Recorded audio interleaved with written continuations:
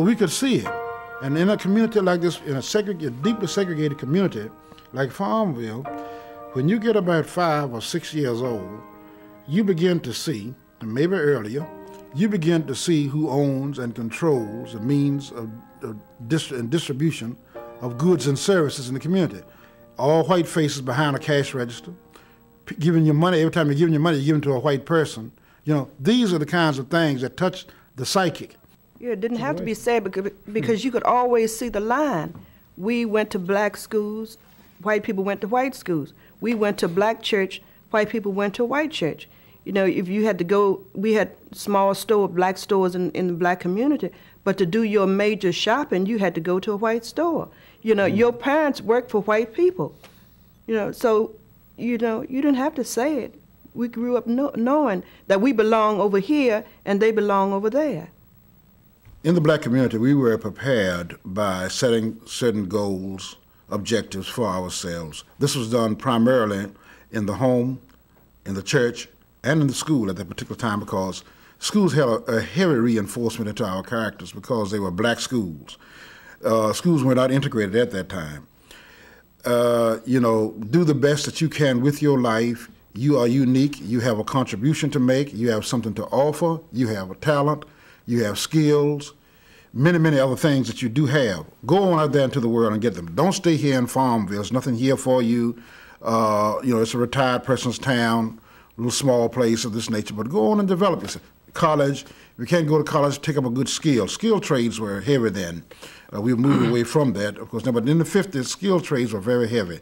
Masonry, carpentry, electronics, auto mechanics, and many, many others.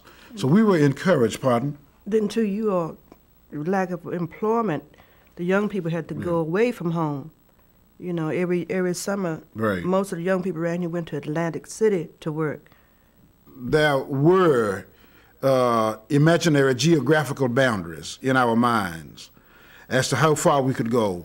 There were imaginary psychological boundaries in our mind and emotional boundaries in our minds as to how far we could go, relative to the black-white situation. So we learned to work within the confines, to be creative as much as possible, to make, as black people say a lot of times, make do with what you have. And by this adaptability to this own inner culture, this is what brought forth many of the things, many of the qualities and the strengths. And it meant that we had to live beyond where we were. We were not taught just to watch where you're walking right now, just to look down right where you were in the 50s. But look ahead. There's something out there, Go get it. We thought going north was the answer. The answer that when you got north, you had made it. Just like the slaves did. When you got north, you had made it.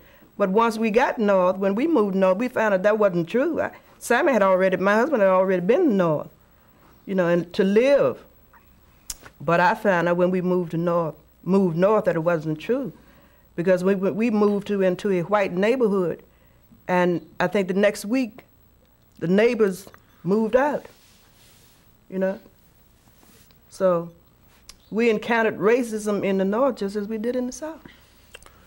It hurt, but it brought about some self-pride too, because in school we were taught, we had role models, like I mentioned before. We had role models, and our teachers, instilled self-pride. And we just knew that someday, it wasn't going to be like this all the time, that someday we were going to be somebody. So you just kept that in your minds, that one day we're going to leave Prince Edward. We're not going to be in Farmville the rest of our lives, And for the most part, most of us did. Most of us left. Even if we came back, we left. But I think this made growing up a little better, because we always had that in the back of our minds, that once we finish high school, we're going north. Everybody, I think most of black kids in Prince Edward kind of had that in mind, Did you think that going north was the answer? Did you think that life was better out there than it was? Yes, you thought it, but it wasn't true. Black teachers played an extremely significant role in the development of black children. Now, I'll tell you one of the reasons why, several reasons, but one that is most outstanding. Black teachers in this community, by and large, have known that they had a dual role to function when it comes to teaching our children, and that is they taught the subject matter and the student. Now, it may sound contradictory, but it is not, because you can easily teach the subject matter, what is chemistry and so forth, balancing of equations and this, that, and the other, and learning the chemical compounds, so forth. But black teachers were very important to us because they taught us how to think and how not to think, how to think critically, analytically. This is where the teaching of the child or the student begins, that you don't have to think just along, this is what it did for me, that you don't have to think just along a certain given line that has been, say, tailored and laid out for you, but use your own creative thoughts. You have thoughts, use your own creative thinking and whatever you desire to develop or whatever you may unfold. Now, you may want to have something to... When I came along, I felt that teachers weren't just concerned with academics. The black teachers weren't just concerned with academics. They were concerned with the whole child, the total child. They were concerned with the fact that you were clean, if you were clean or not. They were concerned with the fact that whether you had eaten breakfast, that was a big concern. And if you hadn't, they would purchase you a pint of milk or whatever. Yeah. But they were just concerned with our whole being, and they were concerned with getting the most out of a child. You had to do. It wasn't a thing that, I do if I want to do. But our black teachers back then, they had their methods and their ways of bringing all of the beauty out of a child. They made you feel that you were somebody, And when we were growing up, most of our black teachers came from North Carolina, and we just looked up to them because they had so much to offer. And I still remember a lot of my black teachers, and I just use them as role models. Especially one of my teachers, Ms. Kelly. I think she's dead now, but she was hard. She was really hard. I thought she was really hard, but she was fair, and I think she brought out the best in me, and I think I find myself imitating her in the classroom sometimes now. She was beautiful. Give you an example of that. I visited a classroom once, elementary. I think it was kindergarten class, and when the students' names were called, they responded, "Good morning." John Jones, "Good morning." Lily Williams, "Good morning." Sam Williams, "Good morning." Not present, not here. Now, this is teaching the pupil, teaching the child as well as the subject matter set aside, but teaching you, just as Ann said, behavior, manners. During the earlier years, black teachers were extremely important to us in this area. I had a 6th grade teacher who was a minister. He had pastored in Crozet, Virginia. He wasn't pastoring then, but he was my 6th grade teacher. And every day, this is the first time that I was introduced, any of us were ever introduced to black history. Every day, year-round, he taught black history, and you may as well say all day. We had a little geography, and we had a little math, but he taught us when I first heard Sojourner Truth, I heard it from his mouth. Harriet Tubman, Benjamin Banneker, PBS Pinchback. The main thing about this was we thought in a general sense that he was lying because, we had heard names of Mary Brown, Doris Booker, or this, that, another, Sister Doe. But we had never heard of PBS Pinchback, nobody's named that, Harriet Tubman, a name like that, or Sojourner Truth. And then, he lived right here in town, right in this area. The college has recently uprooted his home to make a parking lot or something there, but the memory is still there with me, And he gave that first great, deepest impression in my life. Now, tell you what he did do once when I was in 4th grade. You're looking at the segregated system. We had a superintendent here by the name of Thomas McIlwain. He was superintendent of both Cumberland and Prince Edward counties at the same time. One day in assembly, one Friday, Mr. Jordan raised a question before the full assembly. Teachers, all the student body, what have you. He said, who closed this door? Some door that, double doors in the auditorium. He said, I wanted this door open. So one of the teachers responded, well, Mr. McLean said he wanted that door closed. And then Mr. Jordan said, I don't care if Mr. Hacklewain said it. I want it open. And that was the I was in 4th grade then. Mrs. Flossie Womack Folks was my teacher. And that was the very first time that a prism of light broke into my soul. I said, oh yeah, it's something different to this thing. There's another side to this thing, you see. Because never had I heard anybody, see, Mr. McLean was Mr. McLean, you know, white superintendent of schools of both counties. And, you know, he was Mr. McLean, you know, next to Jesus. And when he came, and the other whites came to Robert Russell Moulton Elementary School, oh, how we used to have to just sing our hearts out, God bless America, my country 'tis of thee, Star Springer, all that. We just really went to work on that before them. But the turning point came when he said that. I don't care if Mr. Hacklewain. So I knew right then, I said, it's another side to this thing. It told me, you see, this black teacher told me the system can be opposed, you know. It can be protested. Because I didn't know anybody could talk against a white person like that. I thought his rule was the rule.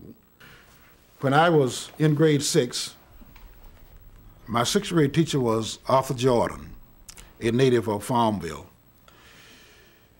Each day in class, he was a minister, but each day in class, he would teach from his own thinking black history. Every day, there were different characters in class highlighted. Sojourner Truth, Harriet Tubman, Benjamin Banneker, PBS Pinchback, and scores of others, unwritten heroes of whom we had never heard.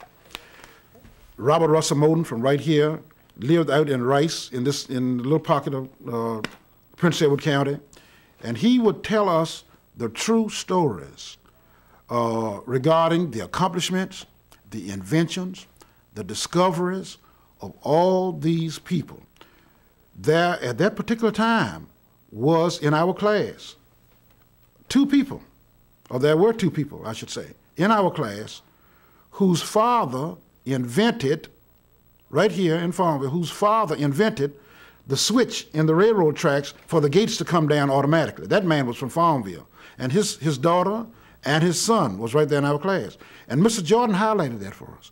But white stole his pattern, you know. But the fact remains, every day in class, there were personalities highlighted.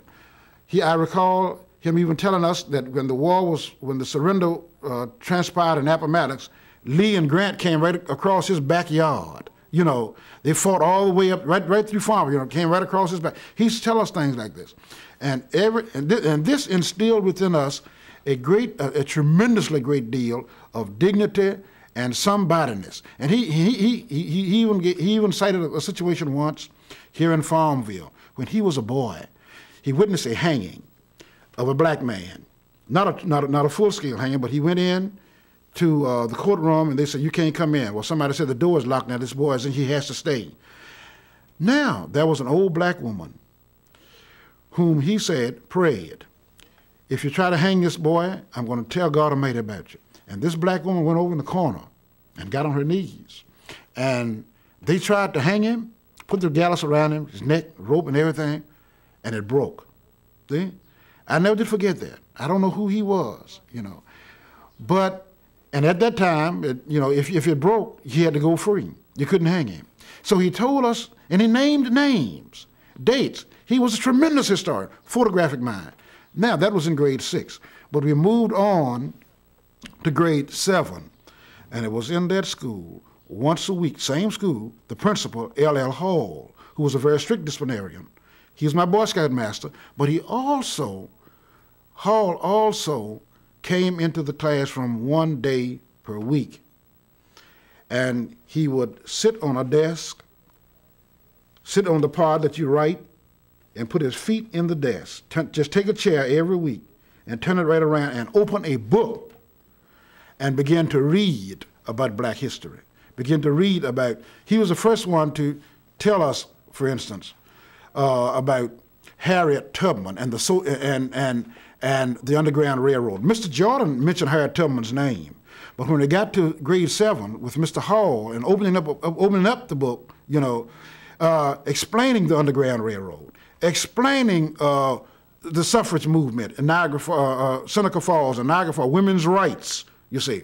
Now, this was the first time that we had seen, it stunned me particularly. I said, wait a minute, what Mr. Jordan said downstairs a year ago must be true, because it's validated right here in the book. We had never seen anything written in print, published, about black people.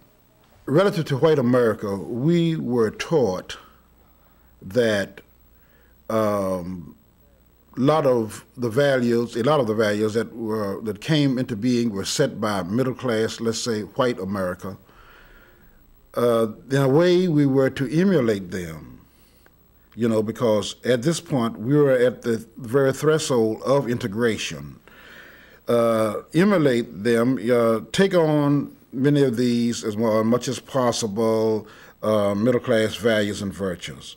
That was a kind of inferior stigma placed on black people. But you had to look through it to see exactly where, you know, the real truth behind it. That is a stigma of inferiority. You know, you're not exactly where you should be, you know, but you need to do this, you need to do thus and so, in order to be accepted in a white world, into a white culture, you see. They have their values, we have our values. But in a general sense, and the world was teaching this too, in a general sense, our values did not bear, they would tell us in general, as much weight as theirs. So let's try. What does this mean then? What do we say? Go to college, you know. Excel in school while you're here, and wherever you do go. Appearance, reading, writing, many other things. And then too, in this area, we were taught to stay in our place, you know, whatever that meant, stay in your place, because our parents were afraid that if we stepped out of our place, we might get killed, we might get hurt, because they knew that because of racism here in Prince Edward County, you know, anything could happen to you. So they were fearful of for their children, you know, don't do this, don't do that. It was no place to go in the beginning, no place to go.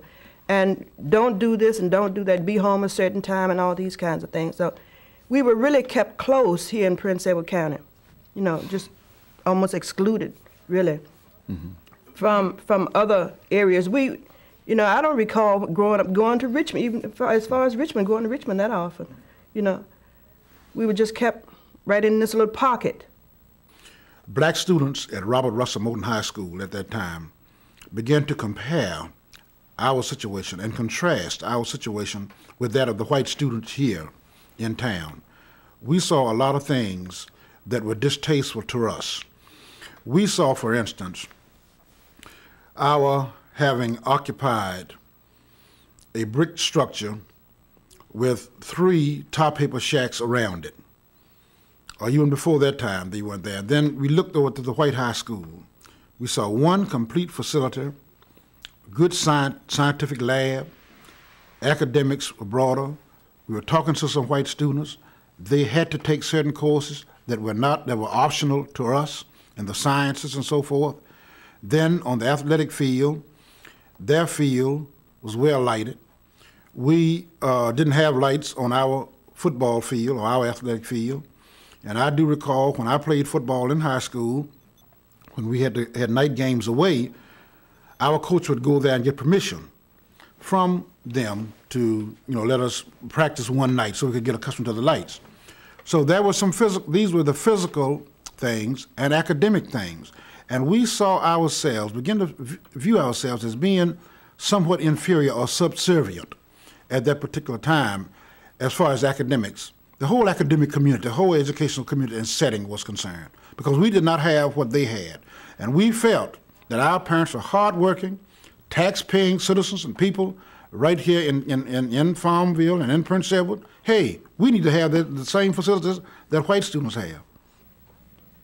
I thought integration was meant, at that time, I thought integration meant, as far as the schools were concerned, that we were going to have better facilities, we were going to have equal rights whatever the white children had in their schools, we were going to have the same things. I did not think that values would be destroyed and these kinds of things. I just thought it meant equal at that time. This was a mood that swept the age, really, because it was based upon economic and political and social denial, you know. And you've been denied, deprived economically, socially, politically. But now we're going to integrate this thing. And across the board, everybody will be what one has, the other one would have, you know. If one job open to one, it'll open to somebody else, you know. And you know, we thought that it would just stop there. We did not envision a day of, hey, it's necessary to pass some legislation from Congress. We did not envision the day that, hey, it'd be a day of affirmative action. You know, go on and on and on to various things. And that these laws can be, if not kept intact, retracted, as we have seen with, you know, conservative Supreme Court and so forth, and other measures that have taken place in the 70s and up throughout the 80s, 70s, 80s. So we had envisioned, you know, this is a day of integration, and where everybody would be equal. You could go, particularly in public places. I do recall, and I was glad, we were the first two to integrate the bus terminal here when the legislation was passed regarding desegregation in public facilities. When the civil rights law was passed then, the two of us went into the restaurant side over there, and there were blacks on the other side. We ate in the white side. The very next day that the legislation became effective, we ate in the white side. Well, there was some in the black terminal, on the black side of the terminal. We beckoned to come on over. Well, they looked at us, they were with suspicion and doubted us, what they were doing with that. But the white people behind the counter who were waiting on us didn't say anything because they knew, you know. And at the same time, this connects with something earlier, at the same time, throughout the South, the command came down, or the demand came down. You got any black or white signs over your entrance, paint over them. No colored entrance and no more white entrance. Well, they did it here in Farmville, but with one coat of paint. Mm-hmm. See, the word colored was up there, written in black, but it just painted one coat of, you know, paint just real lightly, and they did paint over it, but not so much that it was not invisible. They complied with the law. Yeah, right. Yeah, they did paint over, but they paint over it. But we walked on into the day after they painted over it, we walked right on in the other side and ate. Losing that black-teacher relationship, I think, was one of the things that really hurt a lot, because it was a bond between the student and the black teacher. You know, the teachers cared for you, you cared for them, and like I said, it was like being next to your parents. You know, you when you went to school, you knew that you were secure until you returned home that evening. You knew that with the principals and the teachers. You know, you had no doubt, and the parents felt secure. You know, if the parents had come to school, they were going directly to the teachers, and whatever teacher said, they believed. Very true. The black teacher made a combination. He or she combined academics with morals. Okay? Not going to just teach a subject, but I'll teach the people also. So, you know, when you met him or her on Main Street after school, in the day after school, or on Saturday, you know, first thing you start thinking, well, am I dressed properly? You know, or how do I look? Or this, that, and the other, you know, because yes, here comes my teacher down the street, you know. And in that day and time, you'd be reprimanded the next day if you didn't look up to par. They just showed they cared so much about you, you know. They just wanted you to learn, and they just cared so much about your whole being. I feel that since we have integrated, we have become too comfortable. We think we don't have to do, that we're going to make it anyhow. And I think that parents have allowed the children to get away with too much as far as education is concerned, not being as strict as they would have been if the schools had remained black, because of the fact that you would have black teachers, and those black teachers would be as strict, I feel, on a black child. You know, you have to do, you must do, because if you want to succeed, this is what you have to do, and blah, blah, blah. You know, not that, well, if you don't want to do, you don't have to do. You know, go on then. But with black teachers and black students in a all black environment, it is stressed that you have to do. You want to be like maybe Jesse Jackson. You want to be like Martin Luther King. You want to be like this person. You want to be like that person. But in the school systems, I feel that integration with the teachers, even the teachers, we are afraid to talk about black people. And then sometimes it's not just fear, it is the fact that we don't know about our own heritage. So therefore, we cannot pass on what we don't know. So I feel that in this light, our children are suffering. No longer than yesterday, we were talking about black history in class, and I explained to the children, I said, you don't know your heritage because it's not written in the history books. We have a few people every now and then you see a black face. But I said, I can ask any white child in here about their heritage, and they'll be able to tell me more than you. And I said, I'm standing here trying to teach you, so I want you to listen. I want you to learn about some of your people so that you can continue to pass this thing on down from one generation to the other. And this is the main thing I feel that bothers me. You know, if you don't know your heritage, then you don't know who you are. And it's just so much of our history we do not know. You know, we have been denied and been deprived of these opportunities, but now, you know, if you can learn all that you can about yourself, irregardless of what color you are. This is the way I feel about it. I have come from the other side of the track, so to speak, South Street right here in Farmville. And I see that I have grown. Well, let me back up and say that South Street is supposed to be one of the bad streets, you know, or the other side of town, the other side of the tracks. But with my parents and pastor and all who have helped mold my life, I see that I have grown. I feel that I have made a contribution. I went away and we moved away, we relocated, and I got an education, and I come back, and I think that I have given back to the community what they gave to me. Sometimes I feel more than what they gave to me. But I still feel that there is a lacking in my life. And I think it is the fact that I feel that I cannot reach our children or the students here. Maybe most teachers feel the same way. But I feel that until the parents assume the responsibility and the family come back together, we're going to have a generation that is lost. The opportunities are going to be there, but they're not going to be prepared to accept whatever, you know, is going to be offered to them. And I think that is really crucial, you know. And maybe you can't see it unless you are a teacher, to see the talents and the potentials that are being wasted every day because of the fact that these children cannot see the importance of getting an education, a good education. You know, we still think that something is going to be given to us, but they're missing the boat. You have to get what you have to get while you're young, and then you'll be prepared when you get older, you know. And whatever, when the door is open, then you can walk into it.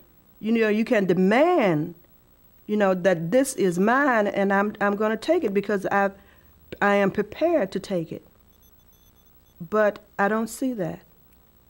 I'm not saying all the students, but a large majority of them.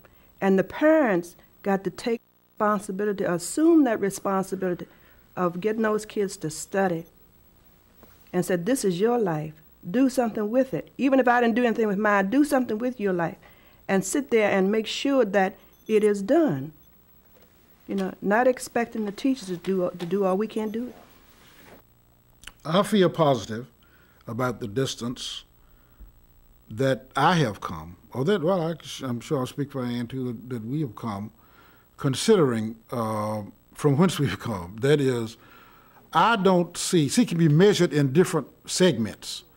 I feel far more informed. I have grown far more intellectually and academically than I did, before the move, since I was my early days in elementary school as they unfolded. But I do not see this kind of change as far as power. See, that has not come to black people yet.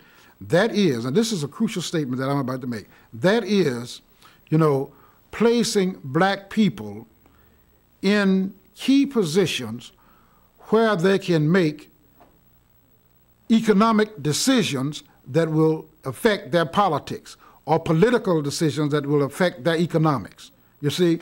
Now, we are not in that position yet. This has to do with who owns and controls, here again, the means and distribution of goods and services in our society.